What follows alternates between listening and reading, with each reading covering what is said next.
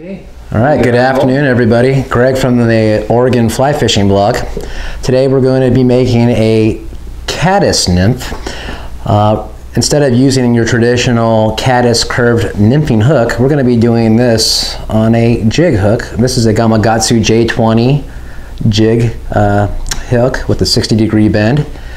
And I'm putting a tungsten slotted bead here in black on this. This is a size 1/8 of an inch, I believe.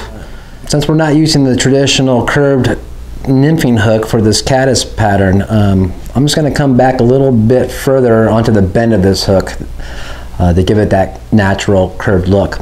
I'm going to be using a brown. This is a denier 140. I'm just going to start off, lay down some thread on my hook here, and cut that off.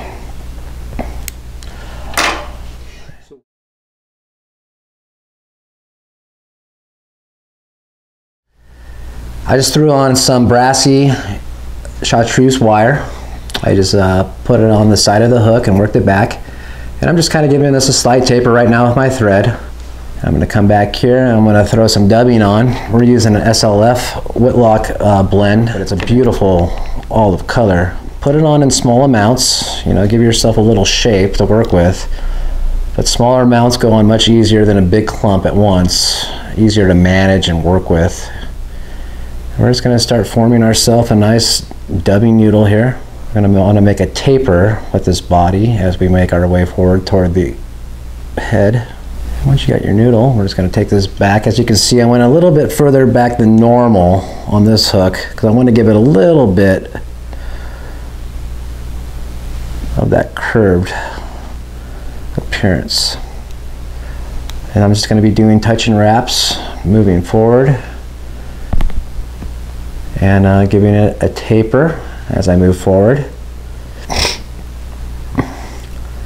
I can already think, Jay, of a ton of rivers and streams from where I'm from that this fly would absolutely work wonderful on.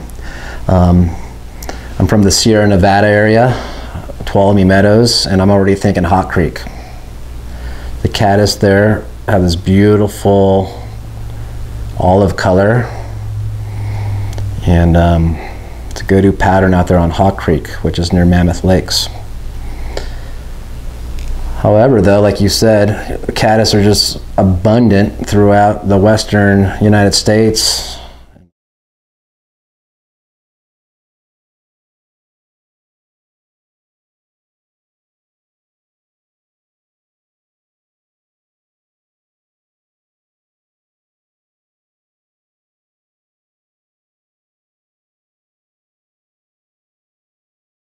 CDC. This stuff has a lot of action in the water, a lot of very, very small fibers on each barb, very dense, gives it a very leggy appearance, a lot of movement in the water. I'm just going to tie that in up front. It's super dense. In fact, most of my flies I like pretty sparse, to tell you the truth. Cut that off. That kind of got away from me on that side. A couple turns. Don't need a whole lot of this stuff. Just gonna do. CDC is pretty delicate, so just take your time. Stroke it back as you're turning it. And with this amount, I'm probably just gonna do, I don't know, 2 turns, I think. Yeah. Usually 2 to 3 turns is all you need, depending on what kind of CDC you have. Now I like my nymphs, I like all my nymphs, I like them very buggy. I like a lot of action. I go a little longer here. If you stroke these back, I go a little bit beyond the bend of the hook. Some people choose to go a little shorter, so just measure your feather before you wrap it. I'm just taking a look, see how that looks. Pushing some fibers out so they're around the entire shank of the hook. And then I'm just going to cover that head with a little darker material. And most of these caddis flies do have these darker heads. That's why we went with the darker bead.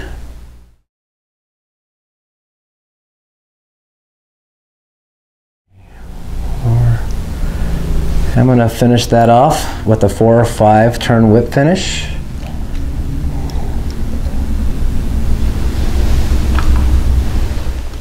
Make sure that's looking good. Got a couple of fibers there that you can remove. Throw a little head cement on there.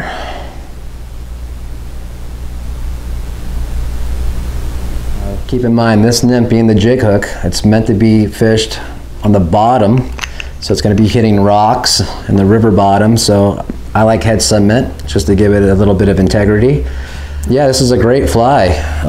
If you're going trout fishing in Montana, in California, in Oregon, this is a size 12. I would make these in size 14, 16s. Yeah, there's your caddis nymph right there. Greg, thank you very much. You're welcome, and have a great day, guys.